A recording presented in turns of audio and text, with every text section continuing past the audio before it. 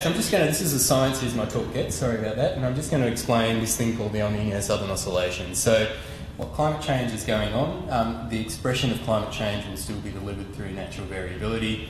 This is the dominant mode of natural variability in Australia, and it's the one that we should still be looking out for. So we can predict this thing about 6 to 9 months in advance. It's what our operations in terms of climate are centred around. And it gives you a heads up for that disaster season, which is bushfire and cyclone season in Australia. So it's El Niño and La Niña, which most people have heard of. What does that actually mean? I'm going to ditch this thing and use the space bar if that's okay. So normally, what is El Niño and La Niña, and what does it mean for Australia? It's variability that's driven off the tropical Pacific. So normally you can imagine the Earth sits there. The sun is shining on the tropical Pacific. It's making it very warm, the surface of the water over the tropical Pacific, and the trade winds blow from east to west. So what they tend to do is they pile that warm water up in what's called the Western Pacific warm pool over the Australian region, and that's where the rainfall is. So the rainfall follows that warm water. So normally you're getting a situation where it's drier over the other side of the Pacific and it's very wet over the Indonesian and New Guinea region. So that's like a neutral phase. That's what it normally looks like.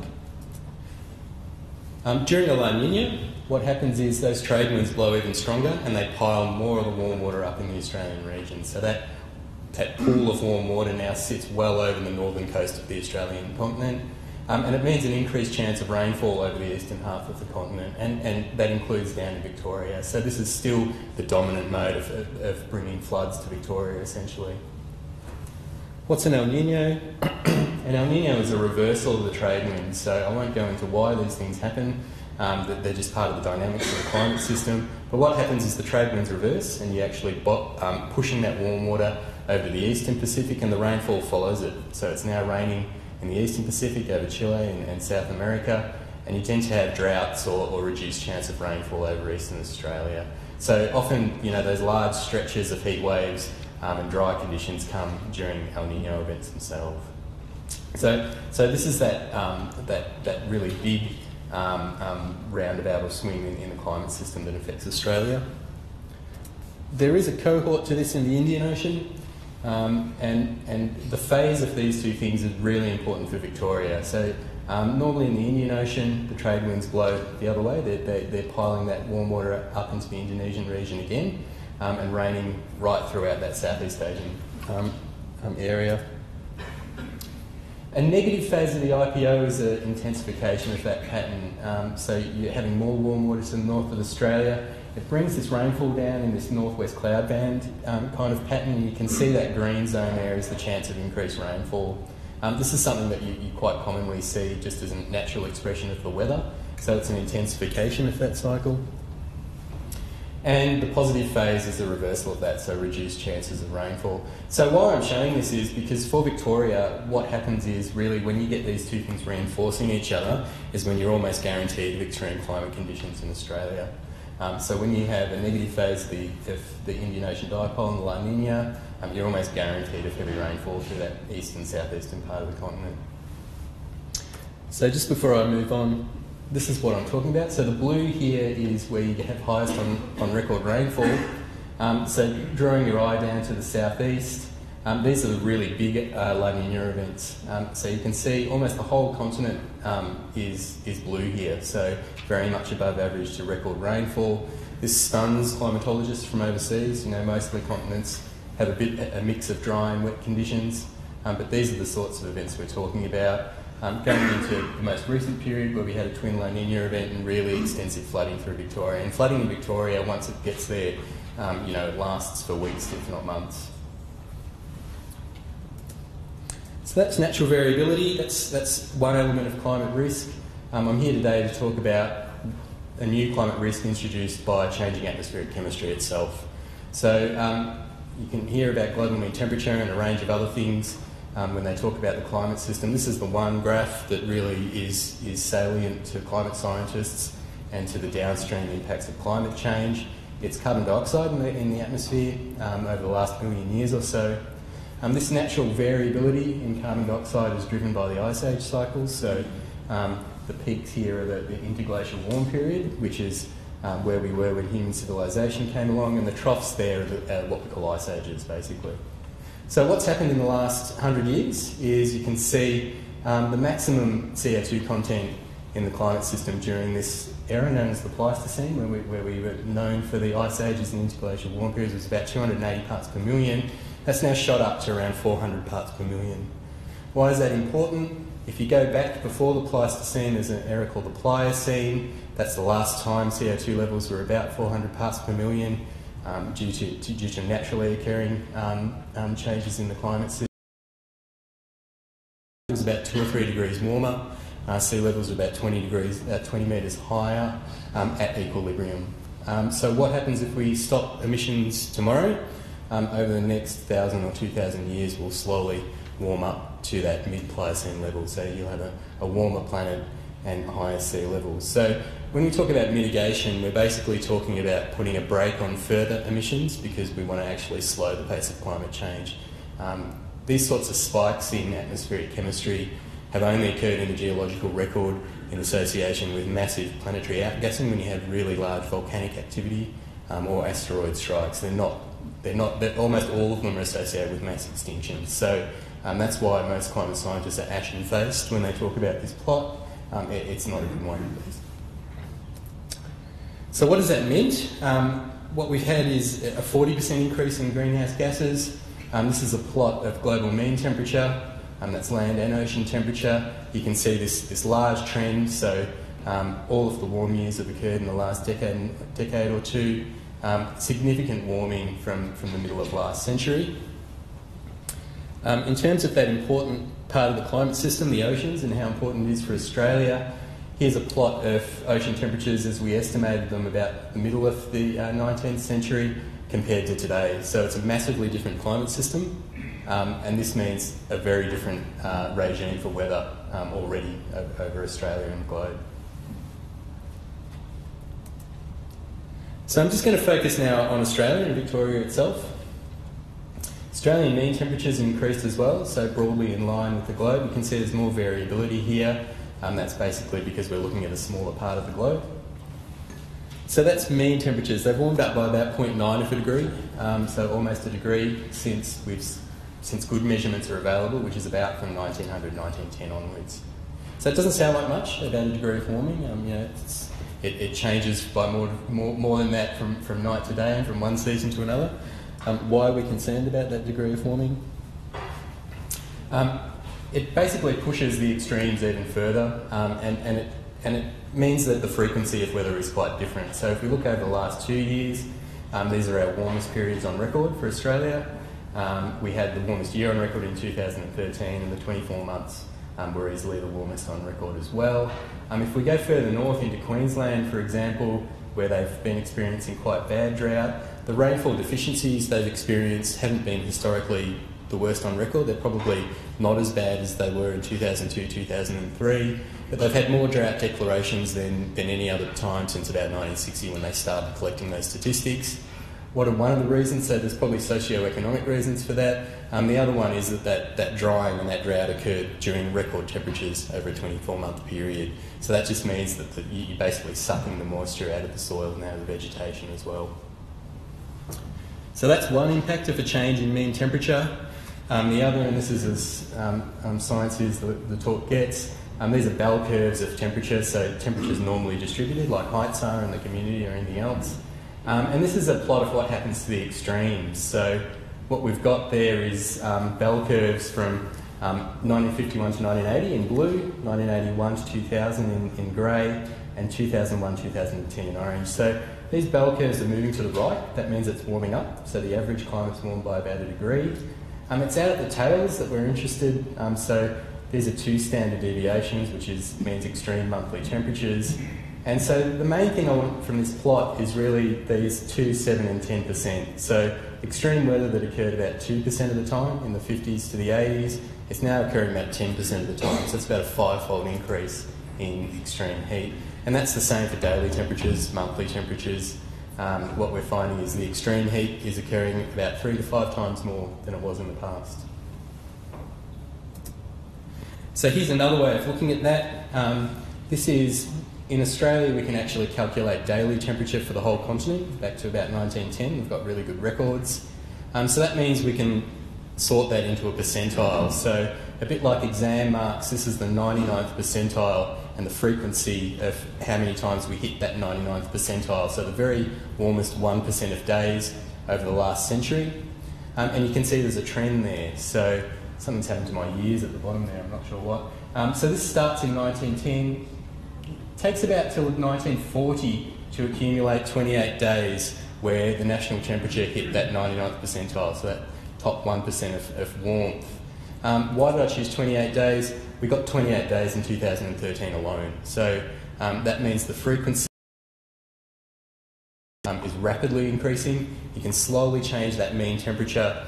You can see there's no change for the first 5 or 6, 7 decades, and then suddenly you're pushing that tail out to the other end and you're starting to see large changes in the extremes. And that's salient for everyone who's in the adaptation space, basically, so those who have to cope with those extremes. And I've chosen temperatures here. I could have talked about sea level, so if we're up north and we were more exposed to storm surge and tropical cyclones, I could talk about that. But you can take this, I guess, as a general overview of extremes of the climate system. This one's just expressed in temperature itself. So I'm going to talk about a couple of days that would have been included in that plot. So the sorts of days we're talking about is where we have heat spread over more than one state. It's over a large fraction of the continent. So basically that plot's summarising that we're getting more heat waves, they're more frequent, they're longer when they are occurring, and the central intensity of those heat waves is hotter, especially in the last 10 to 15 years. So one day that would have made it in there, or 1 week really, is the Black Saturday 2009 heat wave. So we're talking about events that look like that. More saliently again, I guess, is the January heat wave in 2013. So 2013, that January, we started off that record year with really, really hot temperatures. A heat wave that we only came close to once before in the record in 1971, 72, and even then not really. So basically we broke every sequential record from 1 day through to 1 month in January 2013. This is important for people in charge of operations. So from the Bureau's perspective, during that week we were flying in, or that month we were flying in forecasters from the US to give people relief off the bench so they could get some sleep. Of course these days, just sort of go out and fight a fire. You're getting spot fire forecasts and others from the Bureau. We're pushing our models and our grids as much as possible during that period. So, when you're getting these events, and we were very lucky during this period in terms of the fires that did occur. There was a lot of fires, but luckily not a huge loss of life. The most high-profile one, I guess, was down in Tasmania and the Denali fire, but across New South Wales and Victoria and South Australia. So as you can see from the combination of these plots, we're talking about these sorts of conditions not occurring once every 10 years. We're talking about them occurring multiple times per season as we go into the future. So that's a massive change. When I go and talk to others around the country, Attorney General's departments and others, it's really that change in that frequency that starts to impress itself in terms of what are we talking about here. And that really leads to an increase in fire weather as well. I'll quickly talk about rainfall after this, but this is the Forest Fire Danger Index, and these red dots are where the Forest Fire Danger Index has increased, both in terms of the amount of fire weather during the year, a longer fire season, and the extreme days, so extreme fire weather days becoming more extreme, essentially. And you can see the clustering around the southeast there. Fire-prone region anyway. Here's our graph from Melbourne Airport. A lot of that variability is to do with droughts and rainfall cycles, but you can see a clear trend in terms of this FFDI going up. And just quickly looking, so that's our sort of case study. Black Saturday, you couldn't say it was caused by climate change, but it's really consistent with the sorts of events that will become more frequent. I won't go into the impacts, I don't need to here, but the sort of things that line up is a record heat wave, record daytime temperatures, record nighttime temperatures, a prolonged drought that was record breaking in some of its aspects and consistent with some of the projections going forward. So I'll quickly talk about some long-term rainfall changes. Over Australia, rainfall's gone up, which is consistent with a greenhouse world. You actually hold more water vapour in the atmosphere, and in the tropics it tends to rain more. In the higher latitudes it tends to rain more as well. So you see that, and so when we're talking about rainfall increasing in Australia, it's mostly from tropical systems that have originated north of that line, that red line that I've drawn there. It's just a marginal increase, it's not a statistically significant increase. And you can see it's concentrated on that northwest region, being fed by a much, much warmer Indian Ocean.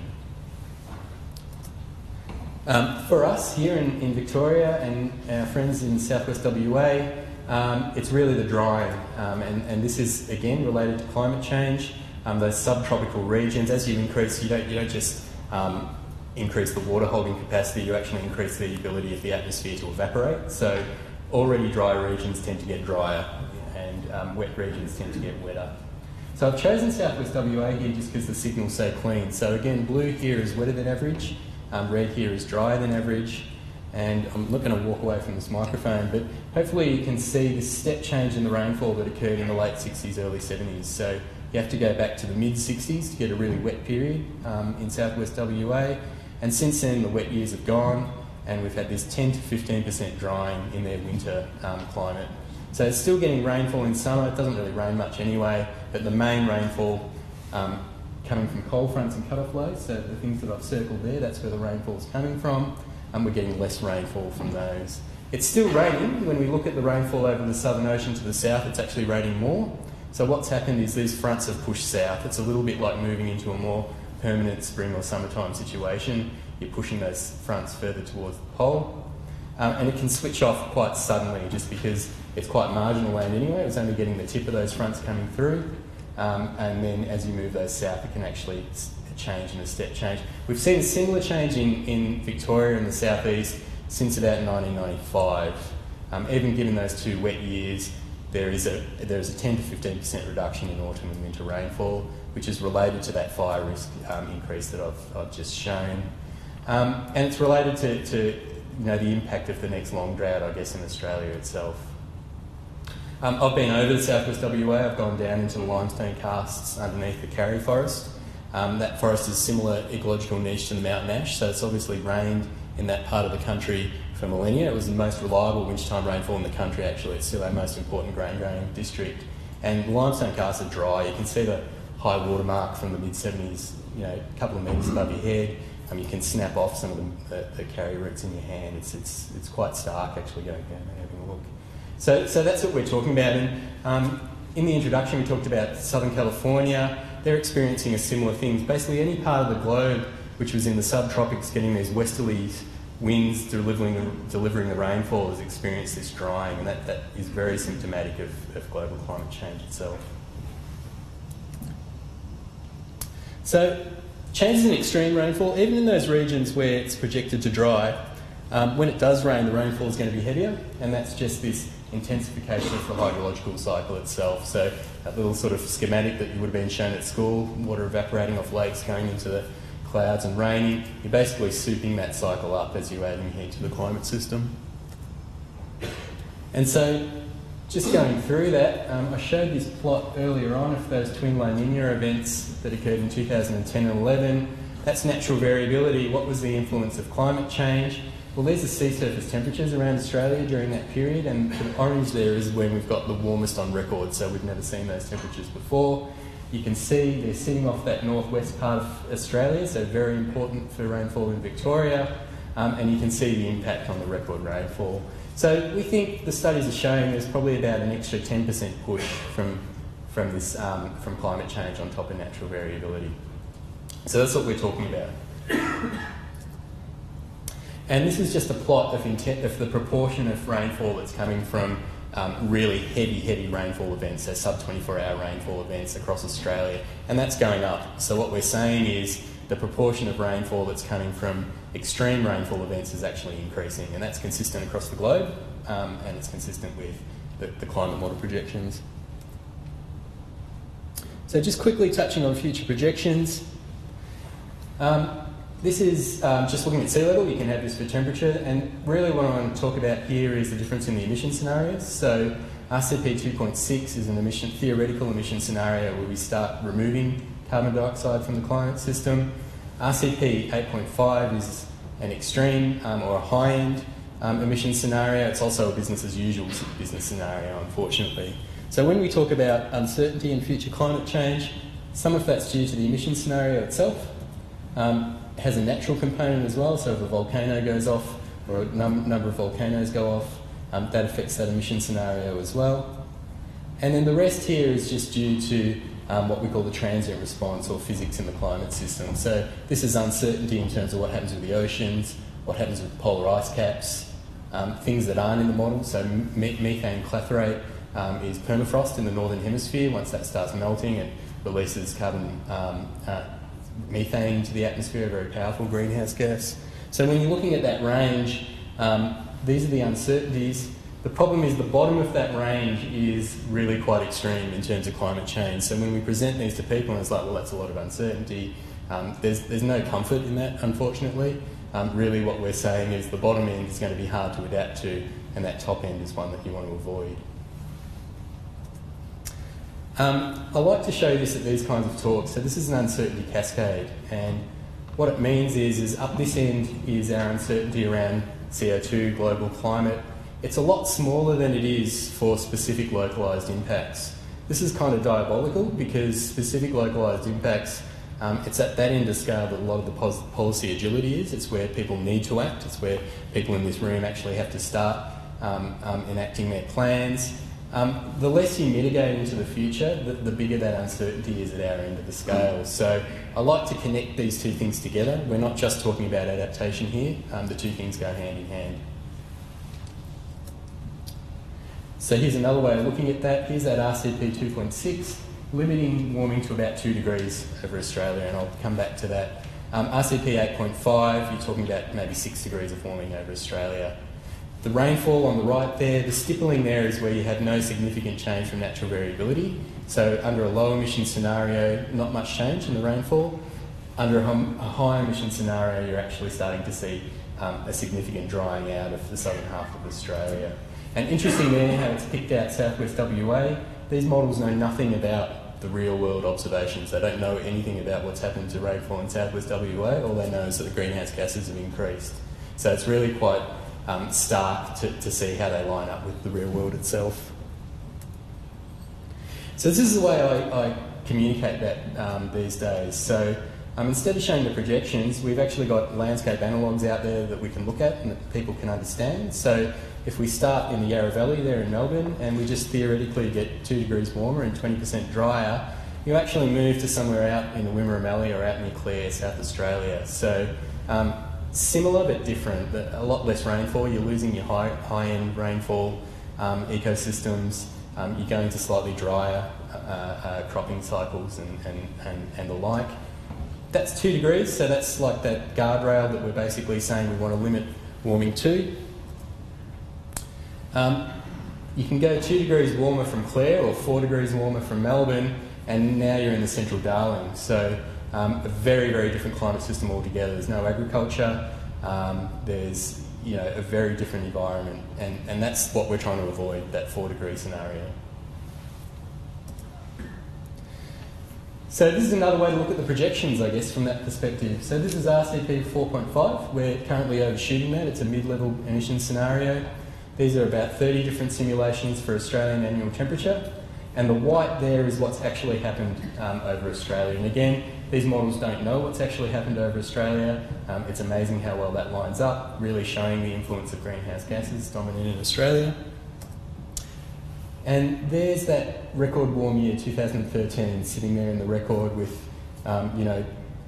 continent-wide heat waves and everything that ensues. So that becomes about an average year by 2030 in terms of its impacts on Australia. And then going out to about 2070, it actually becomes a coolish year. So again, adaptation has its limits in terms of what we're talking about. I don't want to be too gung-ho about adaptation. When you're looking out to the end of the century, what that upper graph there means, those extreme years up the top there, whether you can adapt to that or not. And again, this is why climate scientists are so concerned. You want to limit that warming to something that's manageable. So I haven't talked about adaptation. I think that's in the talks that follow here, but I'm just, again, setting the scene. And that's the end. Thank you.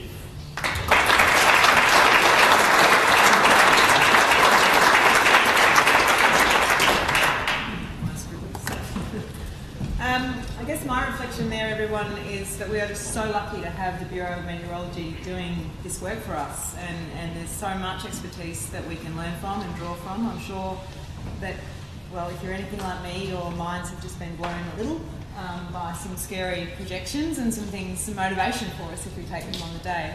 Does anyone have any questions for Karl? Anything you'd like to understand a little more about? Yes. Craig does. Just in some of your graphs, the 60s, 70s started to change. What's that? Yeah, I think there certainly seems to be a step change in the rainfall from the early 70s going onwards. Now, it's probably it's hard to say whether that's definitively a result of climate change. It's definitely consistent with a warming planet at that time. There's natural variability in there as well, so there's this sort of decadal variability through the ENSO or the El Nino cycle as well. But yeah, certainly it seems like we've moved into a different rainfall regime following a really large cluster of La Nina events. And when you're looking at the way climate change is unfolding, as I say, it's sort of it's managed in a way by natural climate variability. So you'll notice the big spikes up in global mean temperature. The last one was in '98, and that was coinciding with a really large El Nino event. So we're sort of adding heat to the oceans. About 90% of the additional energy from greenhouse gases going into the oceans. That's changing the way the oceans vary, and it's changing the way. So the planet's kind of warming up like a staircase, and you can see these kind of step changes in the rainfall and the temperature. So we don't quite know why there's a sudden change in the early 70s, but we suspect it's due to the background change in the climate system. I have a question, if I can. I've been hearing through rooms such as this, or people in the room such as this, about this summer and an El Nino on its way. Yeah. Now that I've learnt a little bit more, is it on both sides? No, we've got neutral conditions in the Indian Ocean, but we've got an El Nino event now at the moment. So we came close last year to getting an El Nino event, sort of surprised a lot of climatologists that we didn't get one. And then this year, we've got one quite early in the year. They're kind of spurred on by tropical cyclones in the Western Pacific. So we had twin tropical cyclones around the time that I think Pam hit Vanuatu. That kind of spurs El Nino along, and we just had a couple more really late in the season that's pushed it on again. So almost certainly we'll be in El Nino conditions by spring and summer in Australia, which means drier conditions most likely. When you get really extreme La Ninas, you almost always get flooding in Australia. Extreme El Ninos don't always mean drought. It's not quite symmetrical in the way it impacts. But certainly we've missed out on the monsoon up north the last 3 seasons in a row. So they're very worried in New South Wales and Queensland. But Western Victoria is actually really dry, and that's, again, it's a long-term dry. And they're sort of starting off or looking into the remainder of the year with a bit of trepidation. That plot I showed about the changing frequency of the heat waves. So we're getting more heat waves in spring. To give you an impact of what that means, so that can knock about 10% off a wheat yield in Western Victoria just by it coming at the wrong time of year. You'll find in parts of WA they're actually sowing earlier. And so they're taking advantage of the summer rainfall, and they're trying to actually harvest before, so they've changed their cropping cycle there. And most of the viticulturalists, because they keep such fine data, so you find viticulture, think like really fine wool, merino breeders, they're under no illusions as to what's happening with the climate system, because they're seeing it across the landscape of their own properties. So yeah. Would you all join? Suddenly we have questions. SES. I do have some time. Liza, can we go this way first? Jan Marvin's State Emergency Service. I was interested in your comment about the weather systems that come across from the west and how some of them are tending down towards the Antarctic. What is the relationship between that and La Nina and El Nino? And is there also an impact from the monsoons coming down from the north? Yeah, they're all interconnected basically. So there's a polar vortex around the Antarctic continent, and that contracts towards the continent or pushes north. Part of it is in concert with El Nino and in concert with what's happening in the Indian Ocean. So generally what we're seeing is that vortex is more contracted around the continent more of the time, which means those storm tracks are getting pulled further south. They all share variability with each other, so they don't happen. So you tend to get negative IODs or dry conditions in the west in association with El Ninos on average. But yeah, I'm not sure I've answered your question, but you can maybe chat to me afterwards and I can answer it a bit more. But yeah, all those expressions of natural variability, as you're adding heat to the system, they're actually changing, and that's the major challenge for us, is to understand how those modes are actually changed by the change in the background climate system. Tim, did you still want to ask a question? Yeah. Karl, the current modelling that Bureau has quite often struggles or is challenged by the extremes, so extreme heat or extreme rainfall, sometimes underestimating it by 2 or 3 times over. In light of what all the statistics are showing, what's the Bureau doing, I guess, to work at those models to try and give us a better chance of knowing what we could be facing? So you're talking about a weather forecast now?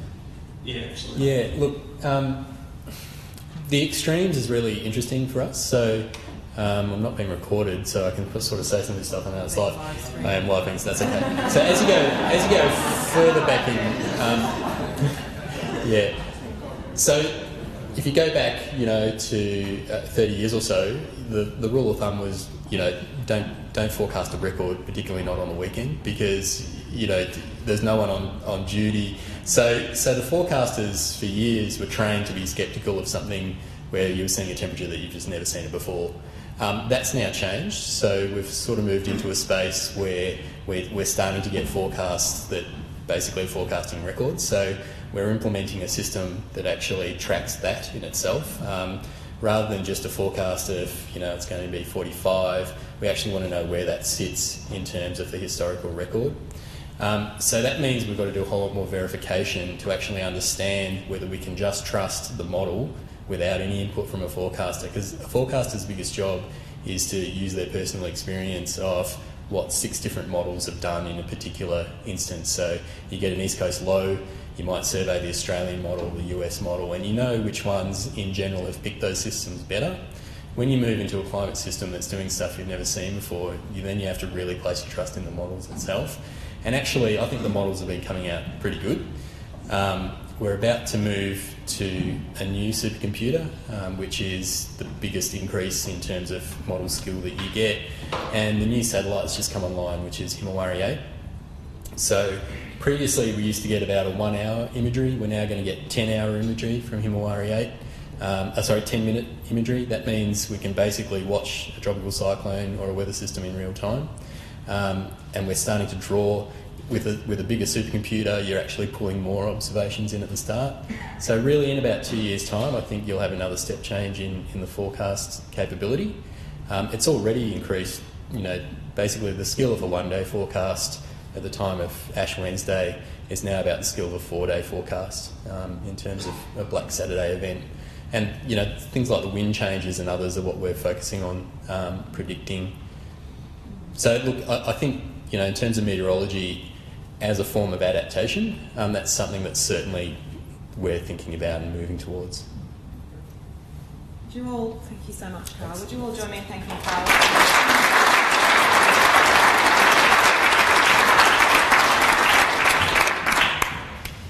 Thank you again, Karl. That was really great. I'm just